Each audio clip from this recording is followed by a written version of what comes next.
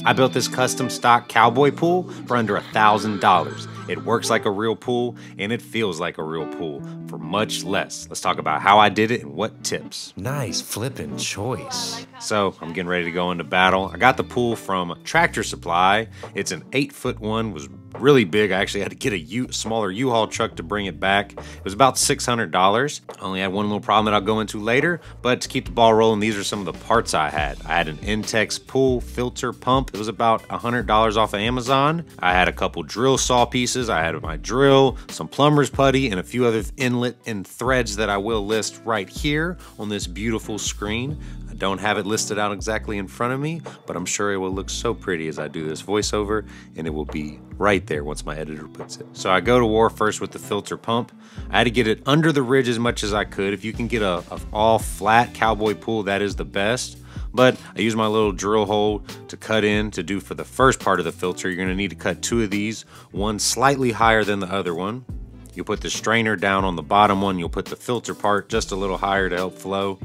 Put some plumber's putty. I ended up not putting enough plumber's putty the first time I did this, so I recommend putting a ton of plumber's putty when you thread in that first filter pump. It's relatively easy overall. As you can see, I put a good bit, but I did have a small little leak when I tested it, which I just sprayed a bunch of water on it to see if anything leaked off of it. Man, there's a lot of pump. I had to go back twice, obviously, with the putty. Then I go in, thread it. Only hand tighten it, like I was saying. You don't want to crack this. These are plastic, but they do work really well. So you'll get one there. Now this is my lower one. I'm connecting my inlet thread that does not come with the filter pump.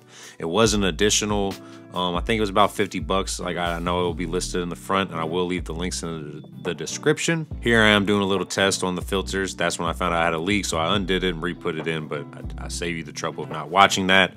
I hook up my pump. I did just use a filter pump. Some people recommended getting a sand one. It's a little more expensive, but you don't have to do as much maintenance. I kind of got this on a whim, so I might end up upgrading to a sand one eventually, but for right now, I just went with the regular filter one. It wasn't that big of a deal to me. I took, the little bit of water I did have out. We ended up deciding to move it under the patio for a few different reasons, for it to be level. I then noticed I had a small little crack when I did have some water in it. I don't know if that happened when I moved it, but me and my handyman were kind of doing some things. He did help me build the bench.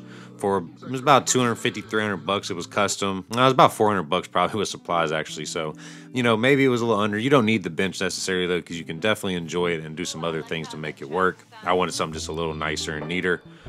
Here I am cleaning out the bottom of it because we're going to move it a little more there. I had to get it bone dry because I had some dirt all in there. And when you're filling it up, you don't want to obviously start with any dirt, and you want to treat this just like a spa or pool.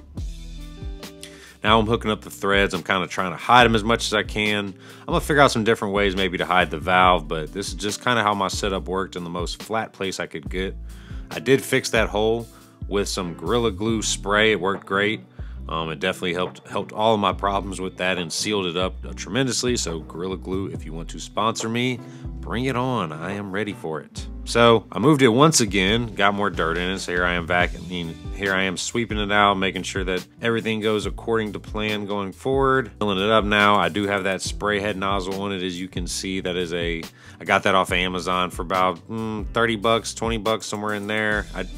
It's definitely not essential, especially if you have city water or anything like that, but I'm out here on the well and I wanted to just make sure I didn't get that much calcium in there to make my pool last even longer, even though these are galvanized and will last a long time. So there you have it, folks. I appreciate y'all watching as always. Let me know what y'all want me to try to do next or make a video about. Check the description for all the parts, and I'll see y'all in the next one. Peace.